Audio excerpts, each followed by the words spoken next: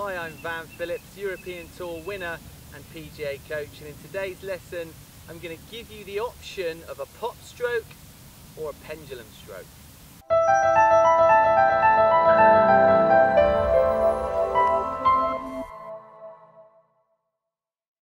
Okay, so there's a million different ways to putt, but basically there are two types of stroke, if you like. One's a bit more of a hit, we could call it a pop stroke, and the other one's a bit more of a pendulum style, a longer, freer flowing motion. A couple of great examples of both styles there. The pop stroke would be a Brandt Snedeker, quite wristy, more of a hitty type action, and the pendulum style, somebody like a Lauren Roberts, who used to be called Boss of the Moss. He was so good at putting, and he had a very smooth pendulum style action. So I'm not going to get too much into grips, because as we know now there are so many different ways to hold the putter, but I'm going to touch on it slightly in that if you do decide to be a pop stroker, somebody that uses the wrists a little bit more, I would advocate that you get a bit more of a split grip, okay? Because when you split the grip and the hands are not acting as much as a unit, it's just going to help you to get a bit more active with the wrists. So get the hands spread down the grip a little bit more. It doesn't mean they don't need to be touching. You can see my hands are still touching there, but I've got all 8 fingers and 2 thumbs on the grip. There's no overlapping going on. I've got my grip split, and that's going to just help me to use that rear wrist a little bit more. So how could I define the strokes a little bit more clearly? Well, the pop stroke would be one where the butt end of the putter doesn't travel a great distance. So because we're using the wrists a little bit more, the butt end here is going to stay a little bit more fixed, and you're going to get more movement in the head of the putter. So you're going to want to feel the putter head moving first away from the ball.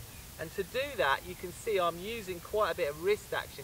If I quite literally pull my rear wrist back there into extension, that's going to be the action that's going to get that putter head moving quite quickly, and that's something that Brandt Snedeker actually advocates that he does. Great drill to help you feel that is to hit putts with one hand, the rear arm, and that'll just encourage you to start using that wrist a little bit more, and you'll start feeling the weight in the head. Now this isn't my preferred method of putting, but I'm going to go ahead and demonstrate what a pop stroke should look like. You're going to see a lot of movement in the head. This is only about a 6 or 7 foot putt. You're going to see a lot of movement in the head of the putter, not a lot of movement in the butt end.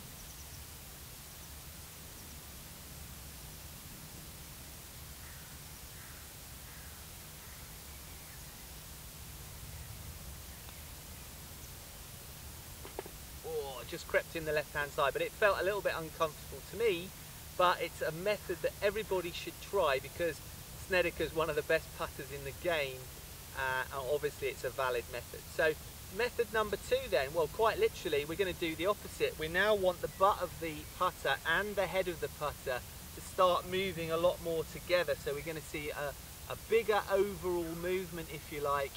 Tempo can change here. The strokes are generally going to be a bit longer when you use a pendulum, so we tend to see pendulum strokers with slower rhythms, slower overall rhythms, because the stroke is longer. The pop strokers tend to be a little bit more brisk. They need to create energy through club head speed a little bit more, because the length of swing is going to be shorter. So again, a couple of nice distinctions for you there. And again, when if you choose the pendulum type method, it can be advantageous. I use the word can there as the operative word. There's no set grip, as we can see these days, that's more successful for putting. There's a million different ways to hold it, but if you're going to go for that pendulum method, it can be a good idea to get a bit more connection between the hands. Try and make the hands a bit more of a unit. I've actually got quite a thick grip on my putter here, which helps me to get my hands together. I like to overlap now with the forefinger of the lead hand, so I get quite a lot of connection now between the hands, and that's just going to help me to get this feeling that I can move the putter more as one. I don't want the putter head moving more than the grip too much now. I want to feel like the grip and the head are all moving pretty much together. Let's go ahead and have a go at that method.